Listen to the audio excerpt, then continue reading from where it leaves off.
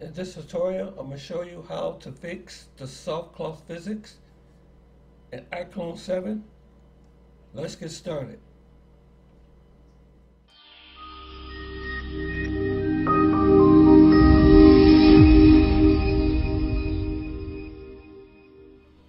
Good morning, everyone, and welcome back to another tutorial. Before we start, can you kindly hit the subscribe and give this video a thumbs up? I would appreciate it. Thank you very much. Let's get started. In this particular video, I want to show you how to fix the soft cloth physics. One of the most time-consuming thing to do when animating a character with garment is making sure that the garment fits properly. And in this soft cloth physics, it could be some really challenging trying to get this garment to fit properly. I created the character in Character Creator, and I gave her one of these dresses, and for some reason I couldn't get the dress to fit properly. So I'm going to show you a way how to fix the soft cloth physics. There's two ways you can do it.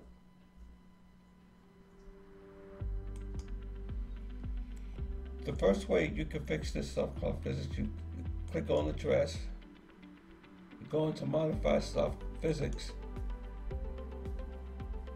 and you have the presets, the cloth, the general, satin, the fleece, leather, linen.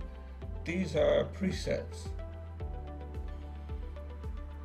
And also you have down here, you have the properties. When you click on this preset, it changes the setting. And then also you can manually adjust these settings. You got the mass, you got the tether, friction, dampening and drag, elasticity, stretch, bending, inertia. So that also helps. I tried that and I was still having problems with peek-throughs when the thighs were showing through the dress on both the left and right thigh.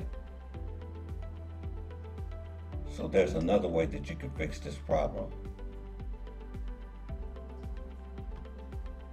You click on the character and you go into collision shape. Click on collision shape. And the collision shape editor will come up, and you have all these collision shapes all over this character. You got them on the shoulders, you got them on the arms, wrists, thighs, calves, and on the foot, everywhere. But the area of focus was the thighs. This is where I was having all the problems from. So I click on the left thigh, and I did some adjustments. I kind of moved I moved the collision shapes. I kind of repositioned them. I kind of scaled them out a little bit. I did it on both sides. And I did it around the dress. And that fixed the problem.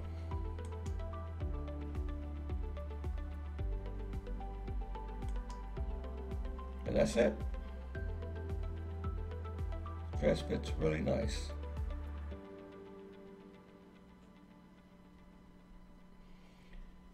If you have any more questions about this video, or if you have any comments, any suggestions, I would definitely appreciate it, because this is a learning channel. I'm not a professional. I'm just giving you ideas that may help you, and maybe you have some ideas that can help me. Thank you for watching, and I'll see you in the next video.